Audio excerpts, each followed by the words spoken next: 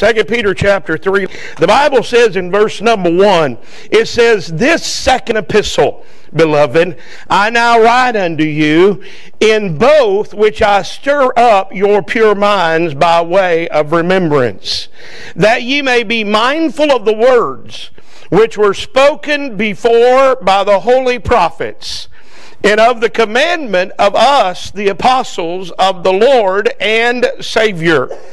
Knowing this first, that there shall come in the last days scoffers, walking after their own lust." And we find out what these scoffers are going to say, and we'll give some attention to it in a moment. But in verse number 10, the Bible says, But the day of the Lord will come as a thief in the night, in the which the heavens shall pass away with a great noise, and the elements shall melt with fervent heat.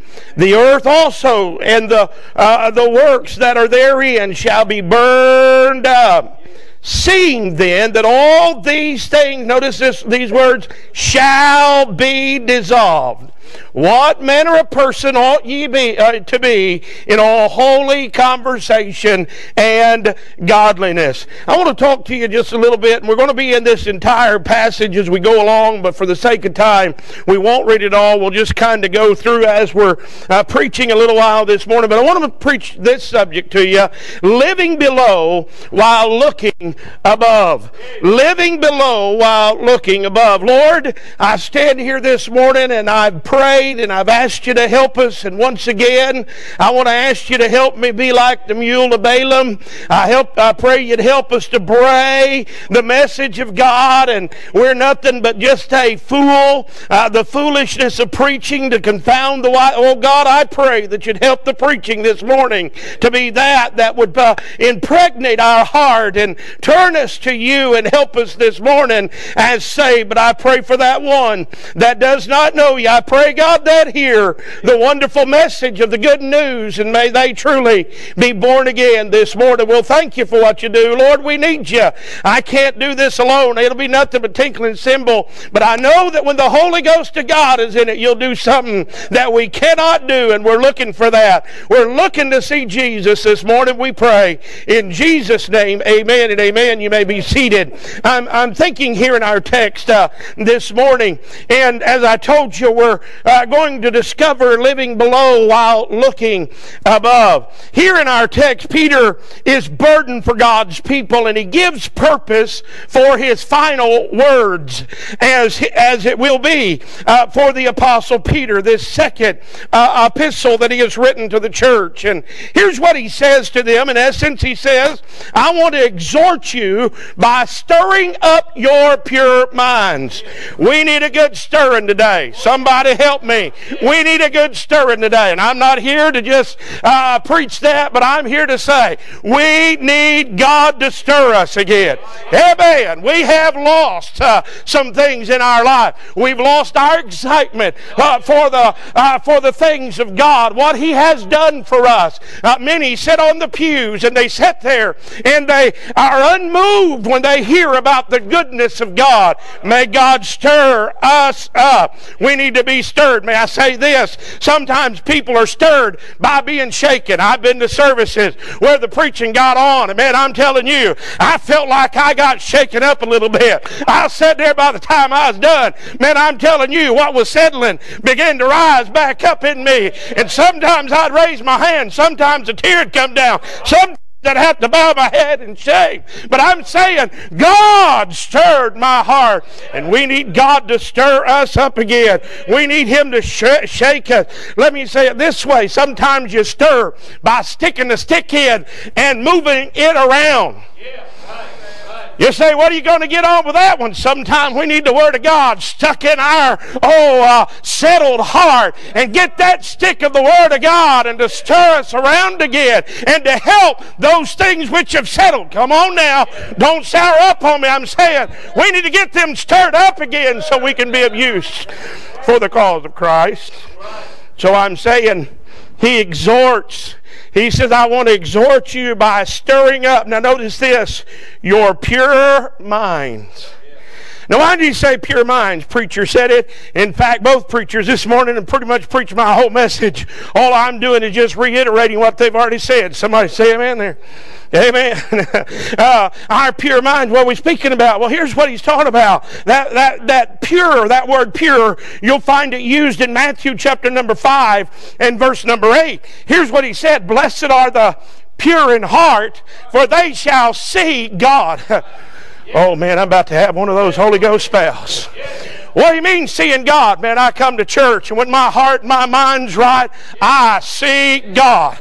You say, well, wait a minute. You can't see. Oh, don't get me started. You can't see Him with a visible eye, but I tell you by the eye of faith, I can see Him. Amen. As I heard this brother stand up and testify, I saw a little glimpse of God this morning. Now, some of you sat there and said, what's everybody getting excited about? I'll tell you what we're getting excited about. We're getting excited about seeing God this morning. Blessed are the pure in heart, for they shall see God. And he says, I exhort you, I want to stir up your pure minds. So what's he talking about? Without alloy.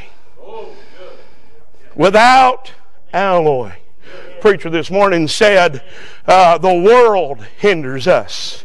The world wants to stop us from having Holy Ghost revival. Now, I know that word Holy Ghost scares a lot of people. It ought not. Amen. There's nothing wrong with that word Holy Ghost. Name Holy Ghost. Holy Spirit, Holy Ghost. Now, one of the two represents what God, the Holy Ghost of God does in our life. But I'm telling you, He's real this morning. Amen. He's real. And he said that the world wants to hinder that spirit of revival in us. Why? Because many times our minds are mixed up and are set, and we are people who have been weakened. Think about it. What is alloy? What does it mean without alloy? Pardon me just a minute. What does it mean without alloy? Here's what it means. See, when you take metal that is good and strong, and you want a piece of metal that would be easy to bend, a little more moldable, what do? You mix some other metals with that strong metal, and therefore that strong metal becomes weakened. And what we have done, oh now don't sour up on me. What we've done in our life, hey, we've allowed the world to get mixed in our minds. We've allowed the world to get mixed in our hearts. We've allowed the world to get mixed in our ways. And so therefore, we don't have pure minds. And Peter said, here's what I want to do. I want to get you back to your pure mind. I want you to get back to that place where it's all about God, where it's all about Him in your life, without any alloy in your life, without that mixture that causes you to be a weak-kneed Christian. He said, I stir up your minds, your pure minds. So he exhorts them to be stirred up, their pure minds. But then he says, I want to encourage you by way of remembrance. Well, what do you mean? Well, we forget easy. I come prepared to amen myself if I have to. It just adds a little more length to the sermon. Amen. I said we are prone to forget easy. See, we've forgotten about how the Holy Ghost of God convicted our heart and brought us to a place of repentance before Him. And how that the Lord reached way down. He didn't just reach down a little ways. He reached way down and lifted us up out of the mire, the muck, and the mud. And He made something out of our life. Oh, I'm saying we've forgotten about what Jesus has done for us. Well, you know, preacher, I've just grown up and I've become a little more dignified. Can I just help you with something? Lose your dignity. Amen. Lose that dignity. The Bible says, let the redeemed of the Lord say so. Amen. Are you redeemed this morning? Do you know Him? Do you remember what He did for you? I'm saying, Peter says, I want to exhort. I want to encourage you. I want to help you by way of remembrance. I want to remind you of some things. So then Peter gets into our text, and he begins to unfold some things for us. Now stay with me. It'll get a little negative, but I want to tell you glory's coming. Amen.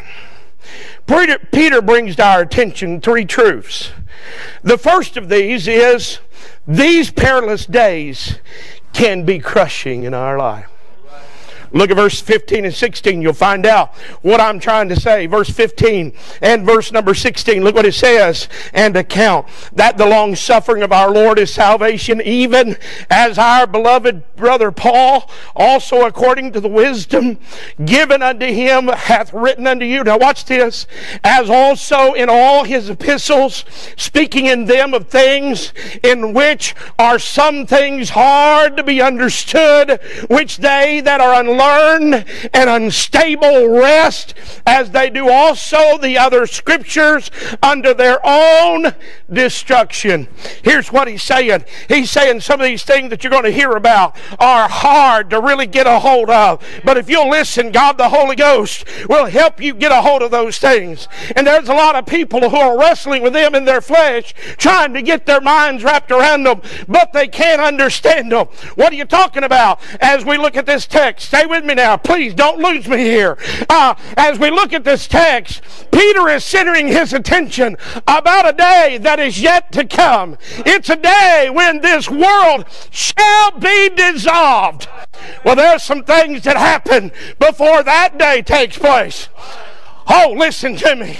Hey, he's going to come again with all of his saints. But in order to come again, honey, I'm going to get excited. Before he can come with all of his saints, he got to first come and get his saints. Hallelujah, he's coming again. While we're living below, we're looking above. We're looking for him that's coming from yonder in glory. He's going to come and take us back to be with himself. I'm saying he's coming again. So Peter is saying, hey, during these days, it's going to be difficult times. It's going to be discouraging times. It's going to be crushing time. Now, as I look at our world in which we live, I have to say, Peter, you know what? It is kind of discouraging. Boys, sometimes it can crush you. You got to look at these weird people out here today that hate our country. Just well go ahead and come and say amen, because I'm a red-blooded American through and through. Amen. I still believe the old red, white, and blue is wonderful. I still believe that those who fought for our freedom are to be blessed, are to be honored, are to be preferred. Not their statues or these things destroyed, but we ought to be glorifying God for what He's done in our country. And we look at the wickedness that abounds. Sometimes I'm telling you, it can crush you. You get to thinking, well, he said he's coming, but where is he? Can I just tell you, honey, he's coming. He's a-coming. Believe me, his word has not changed. He's coming. But it can be crushing as we get to looking at the events that we are looking at. Man, I'm telling you, it's difficult days. But then watch this. Not only the truth of perilous days are crushing, and I'm trying to hurry through this introduction because I want to get to the message. Whew. He says not only is the perilous days are crushing, he says that payday is certain. See, all of these people, the thing you and I need to understand, all of these people who are rioting today, go ahead and say amen. All of these people are going to face a payday. Oh, yeah, it may look like they're getting by now. It may look like they can do whatever they want and that, man, harm could come to us. But believe you me, paydays are coming. He says here there's a day a coming when God is going to take care of things. He's going to judge those people. He's going to deal with... Are you listening to me this morning? I'm saying, hey, paydays are coming. And can I say, dear Christian friend, it's not just coming for the world. Payday's also coming for you and for me. We're going to stand before Him and give an account. So here we are living below while looking above. What should we do? Watch this. Here's some of the message. I want you to get a hold of this. What should we do? What should be our thoughts during this time? Since it is true that these days are perilous, since it is true that paydays are coming, what should we do? Number one, you had better be ready. I like that one all by myself. Because I got ready. Amen. January the 16th, 1985. I got ready. I got ready to go. I got ready for payday. I got ready for Jesus to come. Are you ready?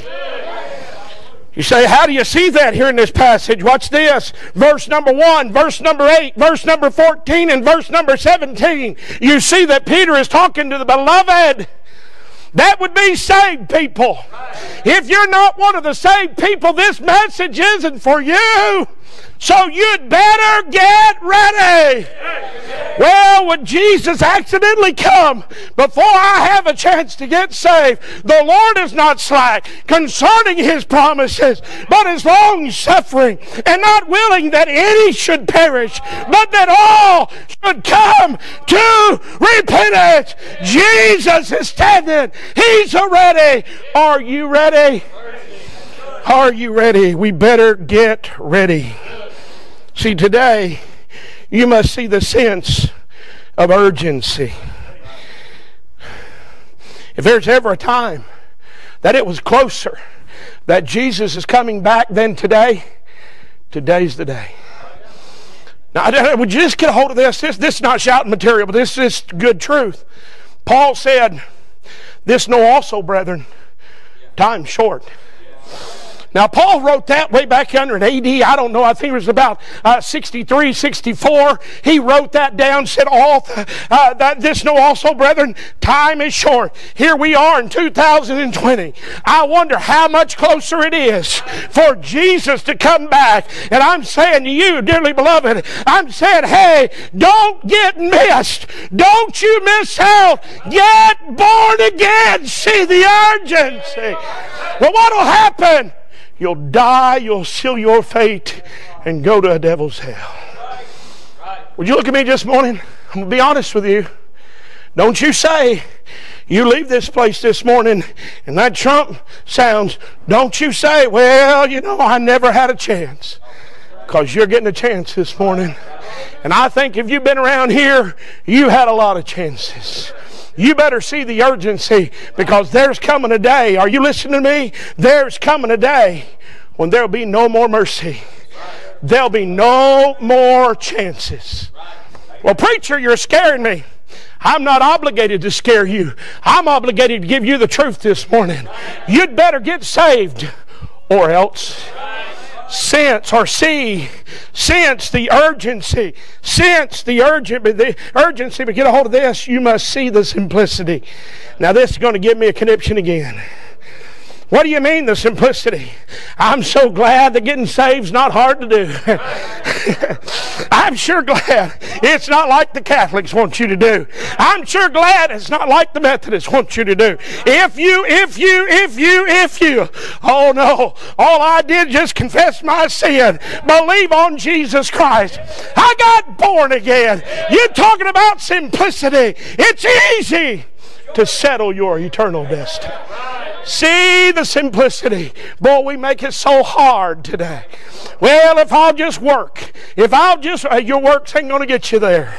Well, if I'll just go down and shake the preacher's hand. You're shaking the preacher's hand. Ain't going to get you there. He's a good man, but he's not God. Only God can forgive sins. And I'm here to tell you, if you just come and receive Jesus Christ, it is simple to be saved, to be born again. See, Jesus said this to that Pharisee who came to him at night.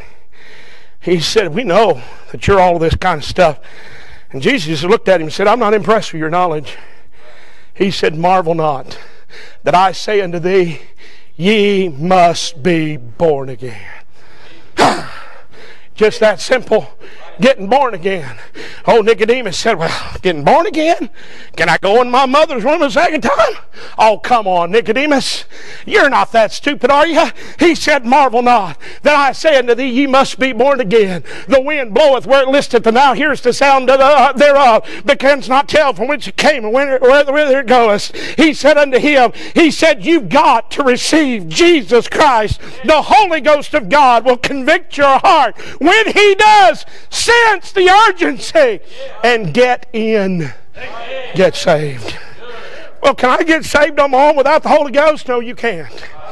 Only the Holy Ghost can draw you to be saved. Amen. But when He does the drawing, just get in. Amen. Now watch this. I'm going to give you 3 things, and I've really got to hurry, but boy, these are conniption type things. You say it's simple? Yes. Because all is already proven. What do you mean? Your situation's already proven. You're lost. You're hopeless. You're without God. You're an outcast. You don't belong to Him. You're not a part of the family. It's proven. That's truth. But hang on. All is not just proven. All has been paid. Hallelujah to God. He paid a debt He did not owe. Why? Because I owed a debt I could not pay. I needed someone to wash my sins away. And Jesus paid that debt. Hallelujah to God. Romans 3 or 6 verse number 23, the wages of sin is death. You want to work your way to heaven? You want to work your way to heaven? Then here's your sentence. The wages of sin is death. In other words, your work, the payment you're going to get is death. Oh my. But I'm glad it doesn't stop there. I'm glad it says, but the gift of God is eternal life through Jesus Christ our Lord. You know what He's saying? He's just simply saying, here it is all wrapped up in a bow. It's all yours. All you got to do is just simply take it. And as many as received Him, to them gave He power to become the sons of God, even to them that believe on His name. I believed, I got in.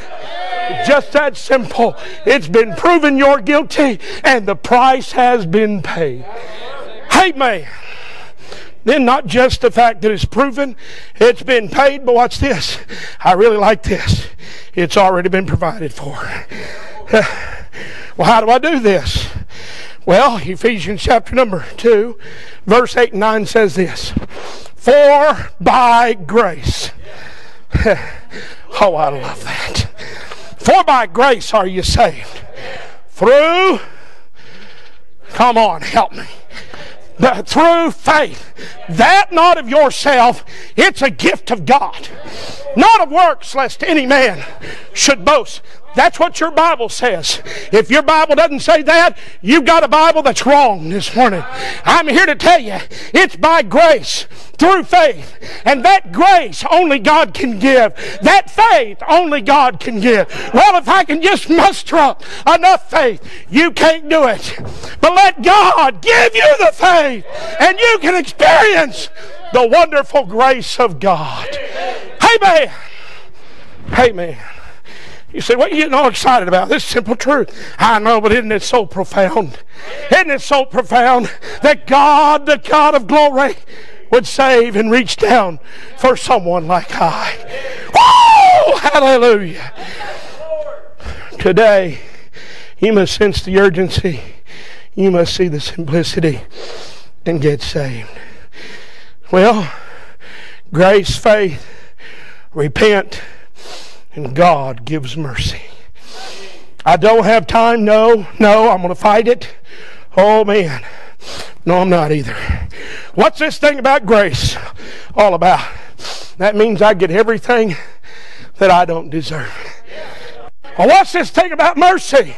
It means everything that I do deserve, He already got it. He got everything that I deserve, and I get everything that He deserves. Grace, omnipotent grace on your part and mine. Such mercy, withholding the payment that is due me, and it's due you. I'm saying, are you ready? Number 2, that's in your text. Number 2, we must strive to be holy and godly. Look at your text. Before you get mad at me, go ahead and look at the Bible. Look what it says in verse number 11.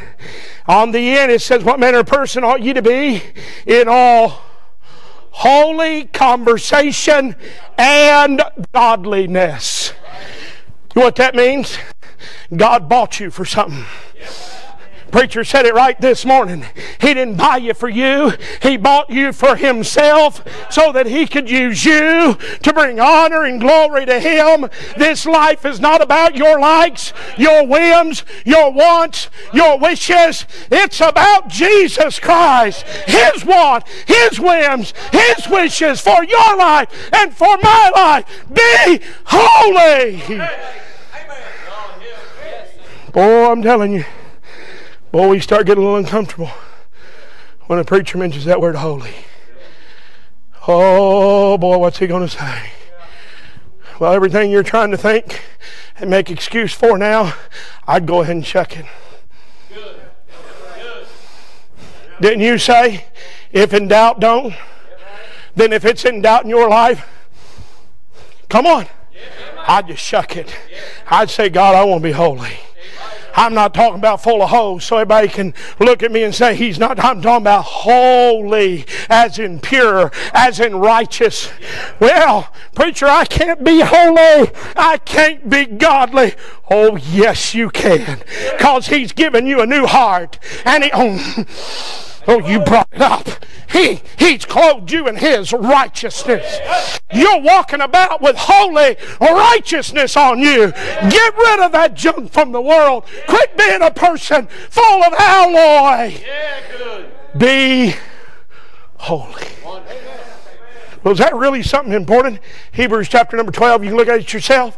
Verse number 13, I believe it is, God says, pursue peace with all men and holiness. Can I tell you, the most forsaken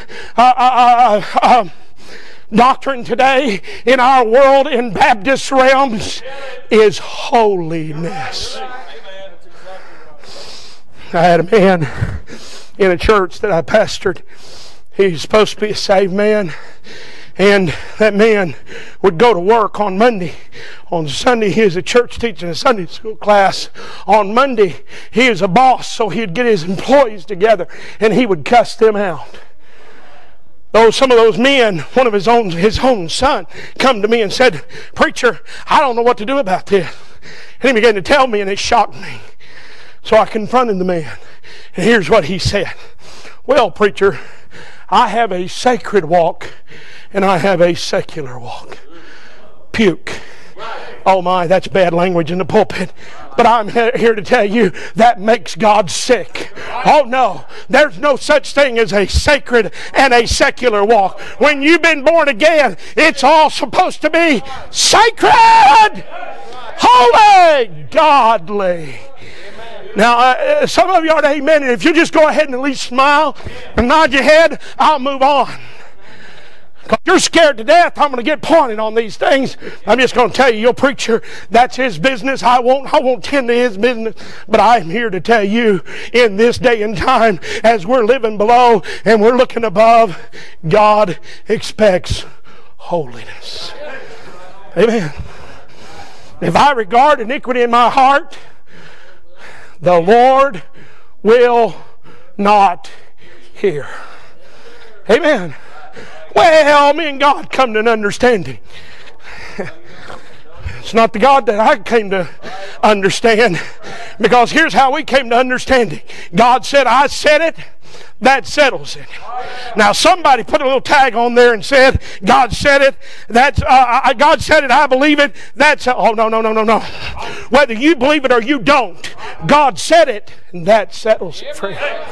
He said, be holy as I am holy. Now I'm going to move on because I got just something else I want to cover real good. So we must strive to be holy and godly, but we must maintain our testimony. Look at verse 14. Wherefore, beloved, seeing that you look for such things, be diligent, that ye may be found of Him in peace, without spot, and blameless. Now, hang on. I don't know who did that, but thank you. Somebody got a white piece of paper over there. It's driving me insane. I'm one of them kind of guys. What do you call that? Everything's just got to be, what? Yeah, ADHD, whatever you want to call it. I sure don't have a PhD, that's for sure. What was I talking about before I was rudely interrupted? I was talking about the fact of maintaining our testimony. And what was I saying? What's that? Huh? Blameless. And here's what God is saying. God is saying this. It's not important. Will you listen to me? It's not important what people have to say about you. It's important what I got to say about you. Can I remind you that everything He said in His Word is true? Stay with me now. It's about to get real good. Everything He says in His Word is true. And He said you better maintain your testimony that you may be found in Him. Boy, I'm telling you, we can put on the dog to everybody. But God sees us out behind the barn. I went in a boys' home. Was Satan called to preach there. And I'm telling you, at a boys' home, you find out that guys can sure talk one way in church and different behind the barn. We're supposed to maintain our testimony. Are you all right? Are we all right out there? I didn't stub my toe too hard, did I? I'm talking about being holy and godly. I'm talking about maintaining our testimony. We're living below, but we're looking above. Really, the truth of the matter is, we ought to be looking, rather than just living below, we ought to also be looking below. We ought to be not having eyes that are set in this world, but far above this world. Amen. I'm trying to hurry. If you won't bring up things, I'll finish this thing. Maintain our testimony. Watch this. And we need to be steady. See, this world is wanting to knock you off course. You said it a little while ago. It's wanting to knock you off course.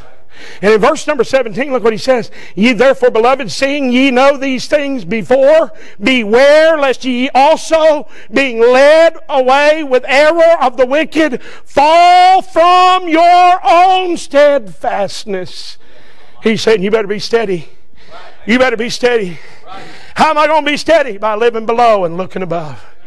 Now, as I started this message, and I'm done, I just a little bit more to give you. I told you that Peter brings to our attention three truths. One, perilous days that are crushing. Two, that payday is certain. It's a coming. But oh, beloved, I want you to understand that He also sets before us that the Prince of Glory is a coming. We're going to appear before Him. He's a coming. I said hallelujah. He's a coming. He's a coming. He's a coming. What you so excited about? Because He's a coming. Oh, listen to the lyrics of this song. The sky shall unfold, preparing His entrance. The stars shall applaud Him with thunders of praise. The sweet light in His eyes shall enhance those awaiting, and we shall behold Him then face to face. Oh, we shall behold Him. We shall behold Him face to face in all His glory. Oh, we shall behold Him. Yes, we shall behold Him face to face, our Savior and Lord. Listen, the angel will sound the shout of His coming, and the sleeping shall rise from their slumbering place.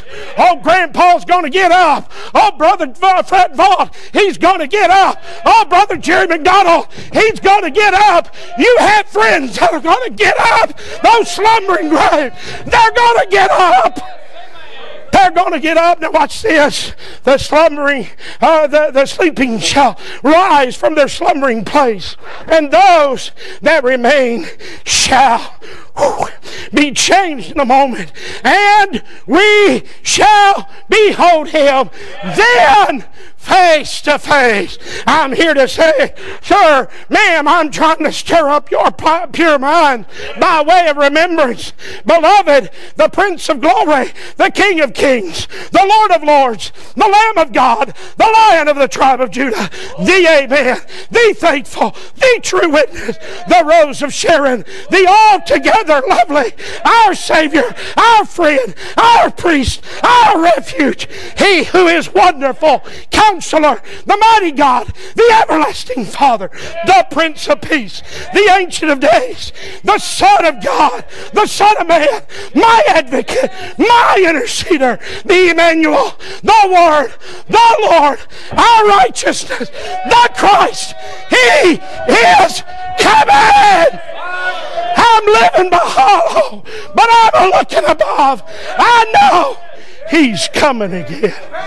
He's coming. He's hallelujah to God. He's coming. So I got a question for you. Are you ready for Him to come? Are you holy in the light of His coming?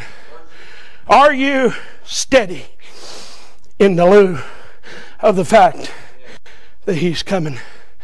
Are you maintaining your testimony with the fact that He is coming again? I had a bunch of scripture. Oh man, I'm telling you, I'm so excited I don't know what to do myself. John chapter number 14. He said, I'm going away to the Father's house. If I go away, I'm coming again. And I'll receive you unto myself, that where I am, there ye may be also. Oh, I'm living below, but I'm looking above. Oh, 1 Corinthians chapter number 15.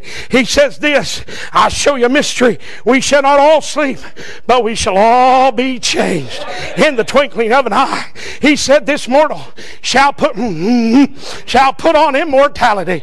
This corruption shall put on incorruption. I'm here to say, beloved, one day this old flesh, I'll drop. I'm going to rise. And hallelujah to God, there won't be no more corruption with this old boy. I'm reminded of 1 Thessalonians chapter number 4. He said, I'd rather you not be ignorant, or beloved, I would not have you to be ignorant concerning them which are asleep. He said, I want you to understand that the trump of God's going to sound. The dead in Christ shall rise first. Then we... Someone said that's the Baptist. Then we, the dead, shall rise first. Then we which are alive and remain shall be caught up together. And so shall we ever be with the Lord. I won't stand beside another graveyard or another grave. I won't stand beside another casket. Oh no, no, I'm saying He's coming again. Revelation chapter number 4. He said, I looked, and lo, a door was opened in heaven, and a voice that said, come up here. Whoa! I'm looking for the uppertaker. I'm not looking for the undertaker. I'm looking for a plain air ride, not an airplane ride. I'm looking to leave this world. I said it's a truth, and I lie not. Jesus is coming again. So, how you doing in the low of the fact? See, back in the day, I just knee-high a grasshopper. Here's what the preacher did. I'm done preaching. Here's what the preacher did. They preached on the imminent return of Christ. You know what that means, imminent? That means any moment. Jesus. But you know what we've done? We've fallen back on our seat. And Peter says, I want to stir up your mind. I want to shake you. I want to help you to understand. He's still coming again. He's coming after you. And my, as we're living below, let's keep looking above. Did you know that you could receive a daily devotion every morning in your inbox? Head on over to ibcflorence.com and click on Daily Devotions to sign up today. And as always, thanks for listening.